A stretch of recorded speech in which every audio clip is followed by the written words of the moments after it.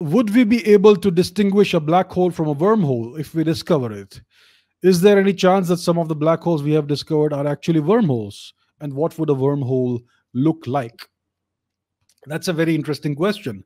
So black holes and wormholes are very similar for an external observer, at least from a distance.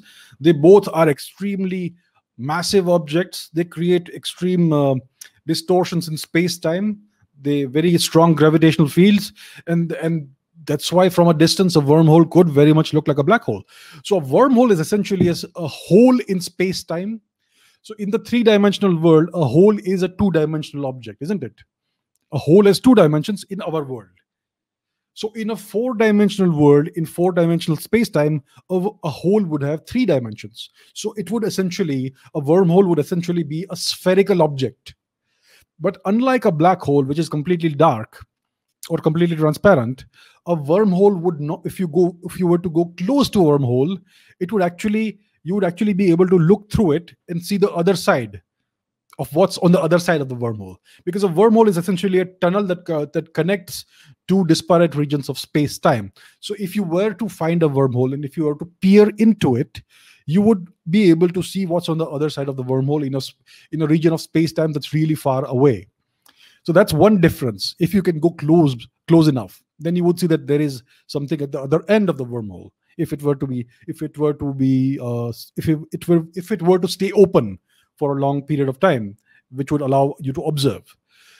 The second thing is that the question is that, is there any chance some of the black holes we have discovered are actually wormholes? That's a very interesting question.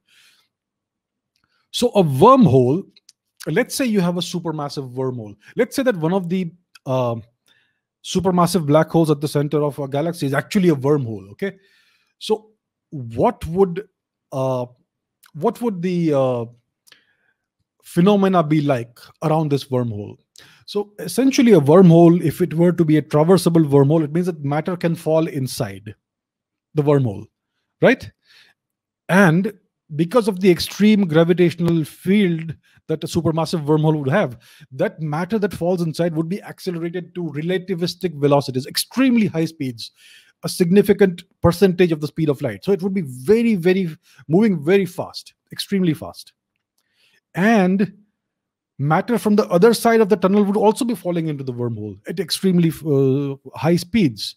So there is a significant possibility that matter that is falling inside from both the ends of the wormhole would actually collide in the throat of the wormhole.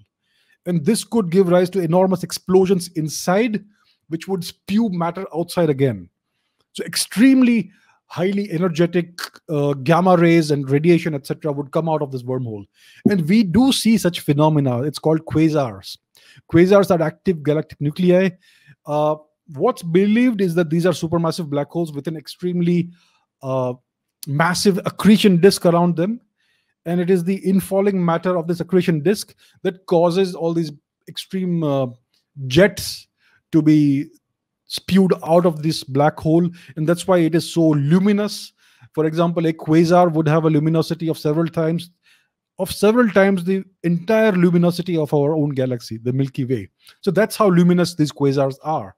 So if this was a wormhole in which matter is falling inside from both ends, then it could conceivably give rise to a similar phenomenon. So it is definitely possible that these quasars, these active galactic nuclei, may possibly be wormholes instead of black holes. It is certainly a possibility, and it is a possibility that I think it is being taken quite seriously.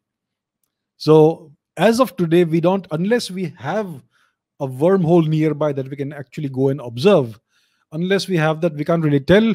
But from the mathematics of the physics that we know, it's quite clear that these are very similar objects, at least from a distance. But there are certain phenomena that we can predict, and if we can find signatures of those phenomena, for example, extremely energetic gamma rays, then it would indicate possibly that there's a wormhole there instead of a supermassive black hole.